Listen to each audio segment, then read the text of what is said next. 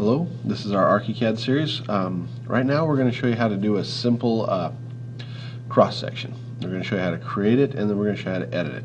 So what you're going to notice is I already have two cross-sections made. I've got a typical wall started, and I've got a stair model started. So what we're going to do is we're going to leave those alone for a minute and show you how to create the cross-section in the first place. Well, here's the deal. We need to go in and find where we need one. Well, we can't just throw them in willy-nilly. We have to actually have a point to them. I've got one down here. This is our second one actually that actually shows the cross-section through the wall and the framing there. This is the first one. It actually shows the framing of the stairway.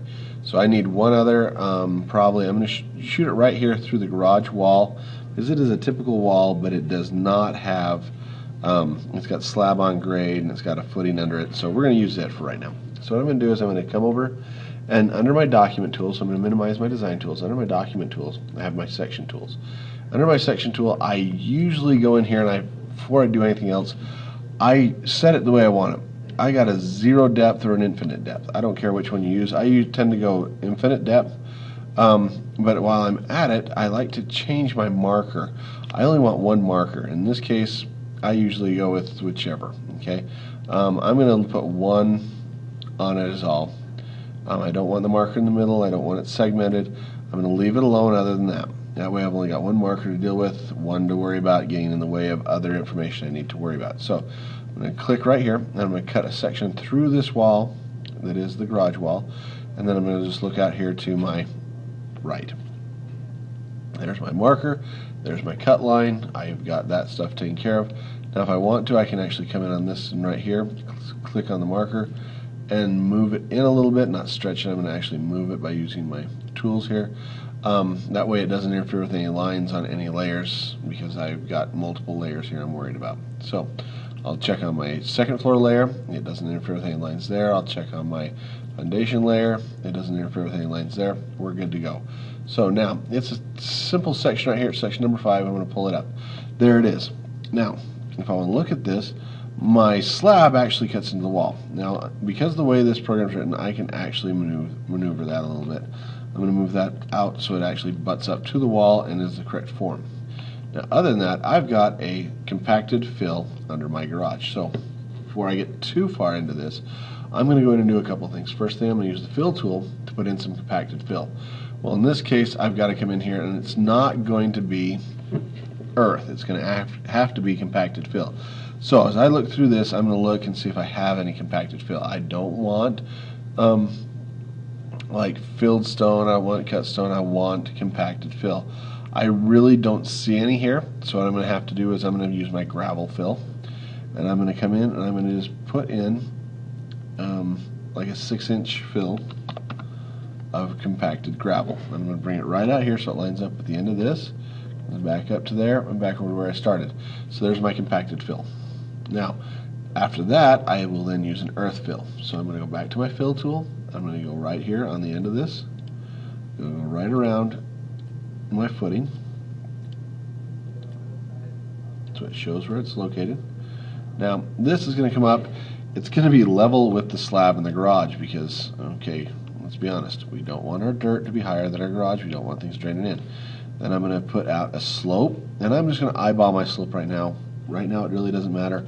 I'll put on an actual legitimate slope in a few minutes, but for right now, that's where we're at. So I'm just going to make up a random line that comes back to here. Let's see if that lines up, and close that one. Now that's gravel too. I don't want that one to be gravel, so I'll just edit the fill to be my earth fill. So I just got to go through my list and find earth, which is right there. There it is. Now that's the start of my cross section. Now a couple things have to occur. One, right here, there's supposed to be a sole plate, so I don't have one. Now I'm going to minimize this and get my design tools out. We spend a lot of time in our design tools actually up here into the detailer. So we go into general and I go to detail our library. Now under my detailers, I've got connections to work with. I've got things like J bolts and headers and anchor bolts and things like that there. I've got hold downs I can use. I've got insulation, different hangers I can put on it, masonry units, blocks, common blocks, metal shapes, all kinds of different things I can put here. Under my wood, now this is mostly base molding if you notice. Brick molding, I have casing, I have corners I have. Coving, crown molds, and quarter rounds. I actually don't have anything for my sole plate, so I actually have to draw that the old-fashioned way. But while I'm here, I'm going to go back to my connectors. I'm going to get a J-bolt. Now these have to be a 10-inch J-bolt, which it defaults to 5/8 inch. Well, it only requires half right now, so we're good there. So I'm going to just take a J-bolt and I'm going to drop it off right there for a minute. Now, to put my plate in here, I'm going to simply come over here and I'm going to minimize up my design tools for a minute and get out my document tools, and I'm going to draw a shape. Well, my shape is going to be a simple line, and it's going to go from right here over to this one, which is simple enough, straight up. Now this is going to go basically 2 inches, or okay, 1.5 inches in reality. Okay, can you see the line? It's a little black one right there. Just click on the end of him, bring it over here, bring it from there back straight down. Now I have to draw an X through it to show that it is a plate. Now what that is my sole plate in my wall. It has absolutely positively has to be there, and it doesn't matter which cross section I'm doing, that's got to be in there. Now it should have a washer on it. For what you'll be able to see on the drawing, I'm not going to worry about that too much. Okay, but I'm going to put my J-bolt straight on top of that so it shows, and that's the start of my wall. Now here's the deal, this little piece right here has to be there. It is not something that's even optional. Otherwise, we do not have a way to hook your foundation and your wall together. Now I am going to group those lines I've just made together, so I can do this. I'm going to copy them. Okay, I'm going to do one for right now. Copy it from there all the way up to the top of my wall, right there. Now I'm going to copy it down again. Didn't take my copy command. There we go. So there's my double top plate for that wall. Everything else in between is the wall itself. Now in this case, it is my garage, but I am going to insulate it. So I simply come back to my line tool. Instead of a triple dash line, which is what I had before, I'm going to come in and I'm going to find my insulation. Well, it's right there. It's a wave line, and I'm going to simply start right here at the top in the middle and draw it straight down through the middle of my wall until it touches just about the top of that bolt. Now, does that look right? No, that is actually a true wave line. So I got to come back in and find the actual insulation line, which is that one right there. That looks much, much, much better. Now, once that's in place, I can then start worrying about some other things I need to do. Well, in this case, I never did put a ceiling in my garage. I've got a cross section cut through there, so I don't have a soffit, I don't have anything, I don't have a fascia board, I don't have a drip edge, I don't have shingles.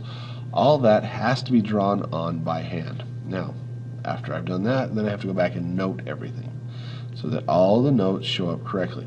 Now, I'm going to show you one or two other things in the detailer menu before I turn you loose to work on your own. But if your teacher will have supplied you with an example, and the example is really easy to use, I'm simply going to go in here and I'm going to drop off some rebar. Well, those don't show up there very well, so let's start with the obvious. That rebar is too small. So let's change his size. He's 1 inch. Well, he's only there for representation at this point. We're going to up his size to be 2 inches. Okay. See if I can get it. Some property's been applied to those, so I cannot change them. We're going to try it again. That's better. There. So he supposedly is now a 2 inch. That's not going to work. If you look at it, it's not increasing the size at all. Okay. But we do need to have them there. We also need to have these arrayed in the wall, and there's only enough room for about 4 of them, yeah, probably 3 at every 2 feet. So I'm going to copy, and I'm going to tell it to create a matrix. Nah, let's go drag, and I'm going to distribute them, and I'm only going to make 3. I'm going to click on this one and drag straight up 3 new ones. Okay, drag them right up like so. And then I'm going to take this guy, and I'm going to copy him. Copy. I only want 1 this time. Copy him from here to here. And then I'm going to click both of these, and I'm going to copy them once downward. Now, that's how your wall gets put together. Now, there's also vertical rebar coming up and down through this wall. Now, one thing I haven't noticed is I need to mess with this a little bit. This wall is actually not sitting exactly where it should be. That's better. Okay, here's what's going on. My wall, my footing should be directly under my stem wall. So I'm going to tweak things around a little bit. Basically all I'm doing is moving things so that they line up a little better. All right. And we'll just do this. And that way everything should line up much, much better. There we go. I've got half my footing inside, half my footing outside. Move this over a little bit, move that over a little bit. Need another rebar that's somehow migrated down here. Okay, we'll copy this one. Copy him. Okay. Now, here's the deal. These are supposed to be 5/8 inch diameter rebar at 24 inches on center vertically and horizontally. So it basically makes a mesh inside the concrete wall. That rebar, like we talked about during our video on the science of structures, is there to strengthen it. So we're going to put in a little bit of rebar, and then we're also going to say, okay, we do need it welded wire mesh or rebar in the footings. So we're going to show that as well, or in the slab, I should say, not the footings. So I'm going to put in a couple of those as well. And we're just going to simply click them and drag them out like so. And that's pretty much it. I just got to put in a vertical line that J's under here, and another one that J's under here, and those show my rebar, and that's it. Now other than that, you just put the notes on like the example shows you, and that's what we're up to. Thank you for your time. Bye.